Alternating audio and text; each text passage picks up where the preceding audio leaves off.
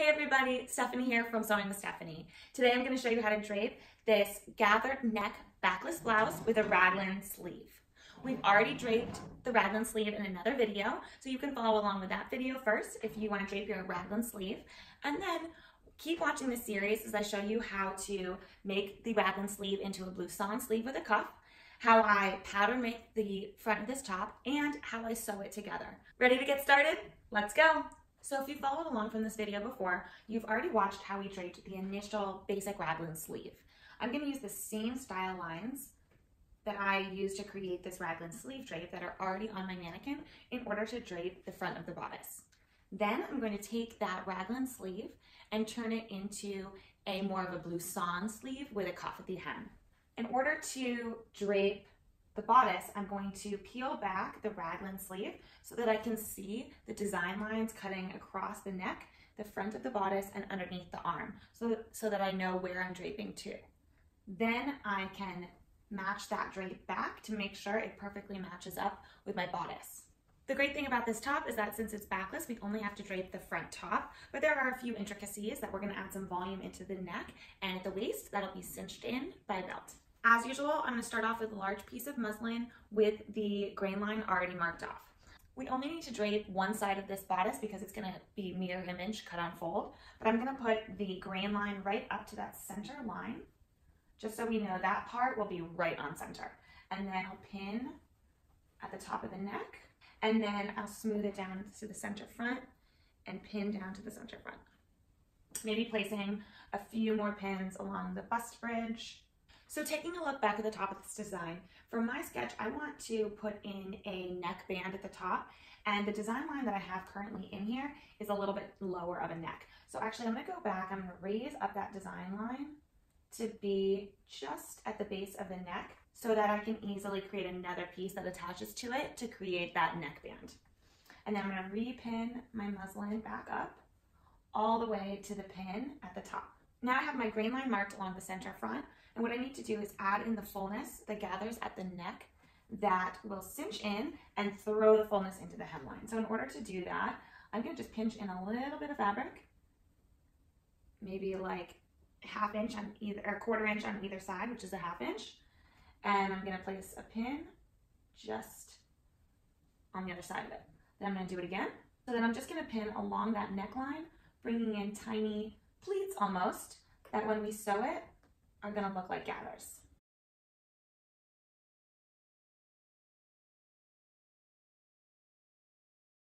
Now that I have the neckline all pinned up, I kind of want to pull the fabric in here to see what that additional fullness is doing to the bodice and if I like it. I'm keeping the center front pinned for now because I want to make sure that part stays on the grain as I assess, but I can release a few more pins. In order to decide if we like this fullness, what I'm going to do is I'm going to just use my hands to cinch it in. This is the way the design is going to look with the satin belt attached, so I want to make sure that I like the amount of fullness once you cinch it in. And I do think I like that. It's subtle, and then if you were to have it unbelted and unpinned, it has a nice kind of cascading shape without being too full and too tense-like. Now, as usual in draping, I'm going to take my pen and mark off the design lines that are already in here in the top, and then I'm going to trim the fabric a little closer to these design lines. And then I'm going to just flatten out this fabric right along that raglan line. And then let's trim up the center front here. And now that we've pinned up just a few pins on the raglan, I'm going to continue to drape that raglan without pulling too tight because I don't want to then pull up and lose the fullness at the front. I'm really just letting the fabric tell me where it wants to be draped. Now, this design is backless, but I am going to extend the front panel a little further than just the side seam to provide a little bit more coverage. I'm going to take it up maybe a little bit further in that armhole and then let it cascade down the side back of the body. So let me pin that.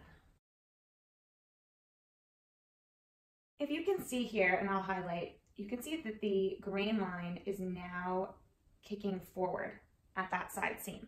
And that's because we've added all of the fullness into the front and not as much fullness on the side back. So what that's doing is that's pushing the fabric towards the fullness. That's something to keep in mind if you choose a fabric that has a stripe or plaid, something where it's very obvious that that material is kicking. For me, it doesn't matter because I'm going to choose a very kind of dainty floral. But it's something to keep in mind when you are draping because you have to think about how that end fabric is going to look on this design. Before I do any more, I'm going to trim away this raglan sleeve just to get a little closer to the underarm. Now that I've done that, I can kind of assess it a little better, assess that shape, maybe mark off on the raglan shape. And as usual, I'm going to cut to those pins.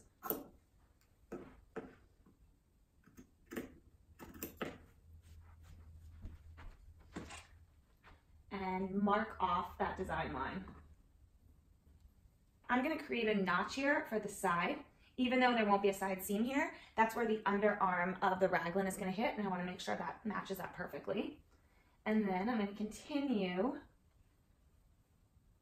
my design up maybe a few inches.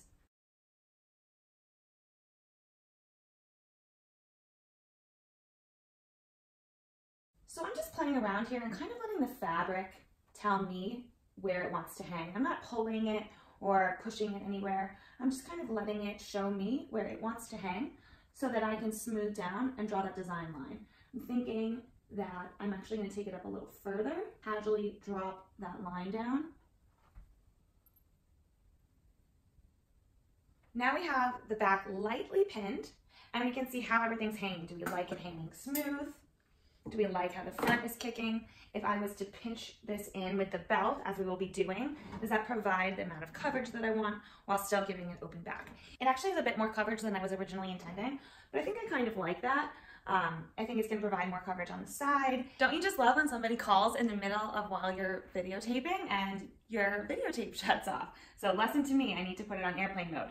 However, we have missed a little bit of what I draped, of the progress of what I draped.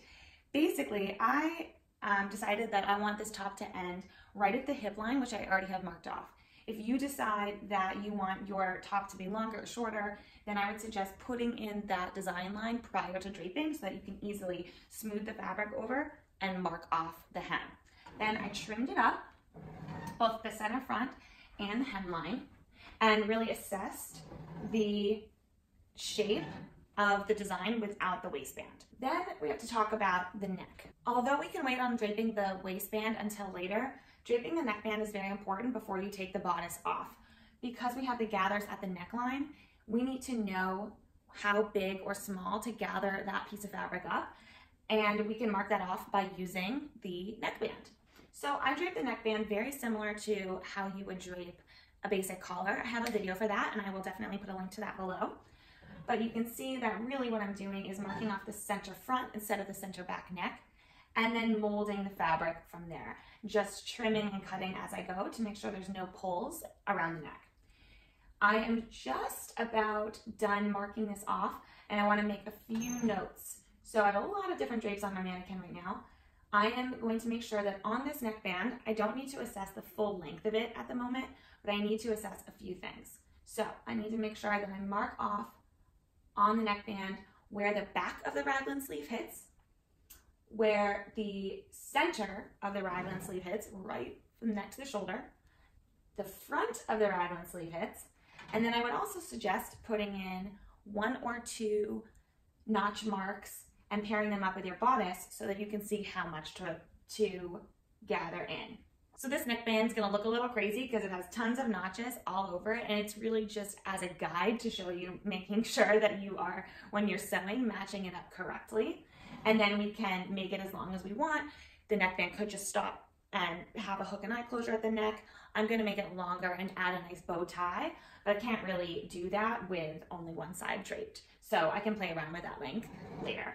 The last thing to do is kind of mark off the height that you want the neckband. So I'm gonna mark up a few places, 2.5 inches. Okay, did you think you were done? Not yet.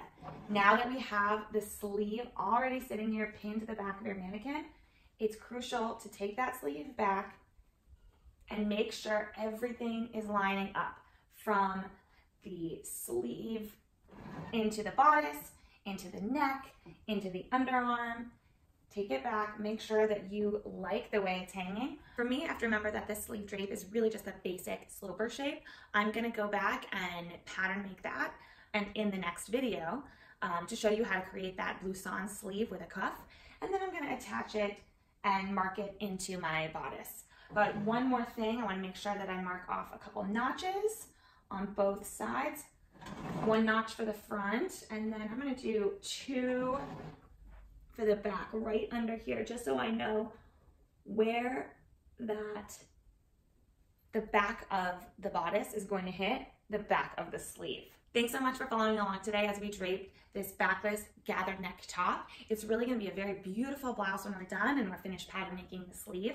And by now, if you've been watching all my videos, you're probably an expert and you can do these without the videos anyway. But if not, keep following this series as we create and sew together this beautiful top.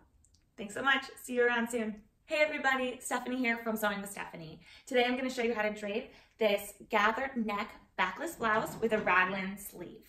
We've already draped the raglan sleeve in another video, so you can follow along with that video first if you want to drape your raglan sleeve.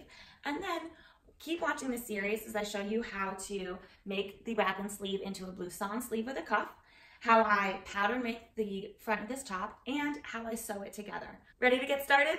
Let's go!